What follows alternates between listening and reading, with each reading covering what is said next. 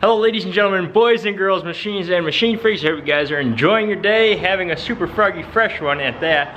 I'm checking out this trailer ramp door that my brother and I started fabricating here. This is the frame for it, at least. Now, I've never built a ramp door, so there are a lot of things still going through my head. We still gotta put plywood on it for crush to go up or dirt bikes to go up. And then you have the other side that will have the aluminum siding to make it look pretty. Those two are the easy things. The hardest thing is figuring out how the hinges are going to work and if that's going to have enough strength, because either that or that side is the bottom portion of the door.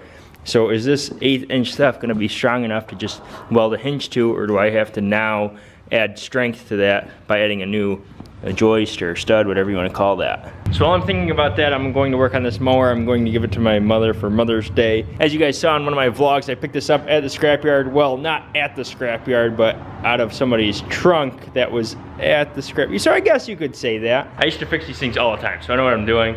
We can make this thing run better than the new ones.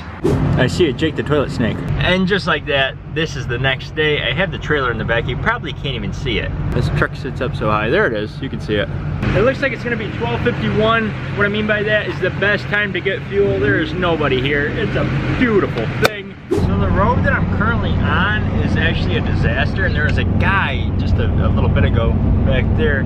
He was filming the road, so I wonder if he's like doing one of those like social media pitches to the state where it's like, hey, look at how terrible these roads are, and then they finally come and fix it because enough people have seen it that they're like, oh yeah, that kind of looks bad if we don't fix that. Yeah, New York, if you could please do everybody who has a vehicle a favor, please fix these roads. They could use a little bit of work, just some constructive criticism from 3D Machine. There's the Jeep, ladies and gentlemen.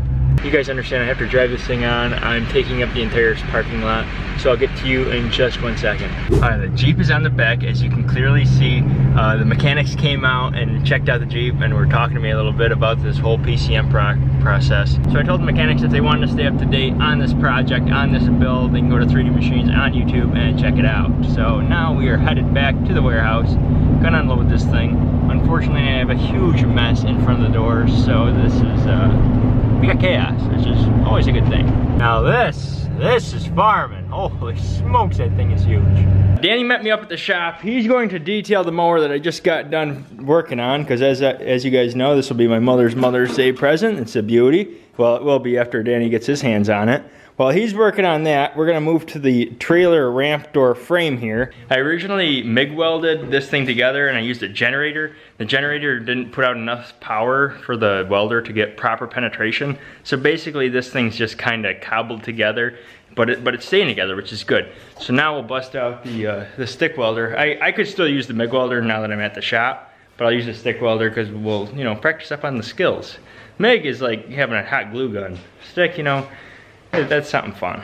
Danny's making that thing sparkle. I'm over here. I originally was stick welding.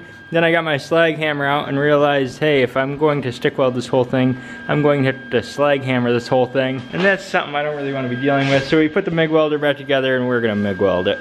It was fun while it lasted. I ran out of gas. No more gas means no more MIG welding. I could go back to stick, but no matter what, whether I run that without gas or run this with a stick, I'm gonna have to clean the weld. I don't wanna clean the weld, I'll just pick up some gas because we're gonna need it in the future anyways when we go to rig this thing up to the camper itself.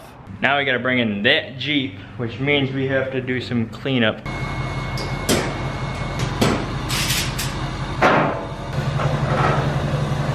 It's back from the dealer. I don't wanna talk too loud though, so please turn up your audio at this point. My throat really hurts. So I got the Jeep back. I got it off the trailer, as you guys can see. They kind of gave us the same kind of information that Jason already understood. Jason already looked up and researched what needed to happen on this thing. And we were hoping that taking it to the dealer would allow us, or allow them, to go into the PCM and reprogram it. Unfortunately, they did not, and they could not do that. So they all suggested, that one kid knew who I was, so then all the other mechanics, so then he told all the other mechanics. So when I picked it up, they were like, yeah, we watched your video, and we're gonna call you and ask all the questions, but we just sat down and watched the vlog. So at this point, I really don't know exactly what I'm gonna do. I have a few phone numbers that I'm going to call and hopefully get this thing going, because I don't want this to strictly be an off-road machine. I want to be able to drive this on the road. I want it to look pretty. I want to put out all sorts of horsepower. Well, at least more than it's got right now. So I'm excited for it, and it will get done. It's just, I don't know which way I'm going to go, so I can't state that in the vlog just this second. I guess Kyle got a new rim and tire for his trailer, so I got some lug nuts, if you can see them. I'm gonna go test fit them. I got 3 different sizes. Hopefully one of these fit. The only thing is once he puts this tire on, it's gonna be easier to jackknife. It's not that one. It's gotta be this guy. That's the one. There's so many more things to do, but I think it's time to relax and just brap it out. Is that thing gonna be able to handle our trails? If Jake handled it on the trails, then I can handle it. I don't know about that. So I'm fueling up Crush over here. Danny and his buddy are over here cleaning, or not cleaning, but they're putting lube on his chain. Not only is this Jake's old machine, but that's Jake's old machine. So these guys really get Jake's style. The machine decal's slightly less shiny today, but still looks froggy fresh. Just like that, everybody's loading up. I hope you guys enjoyed this 3D Machines production. We got a little dirty, did a little bit of work today. We had a lot of fun. The sun's setting in New York. Have a froggy fresh day. Until next time, 3D Machines out.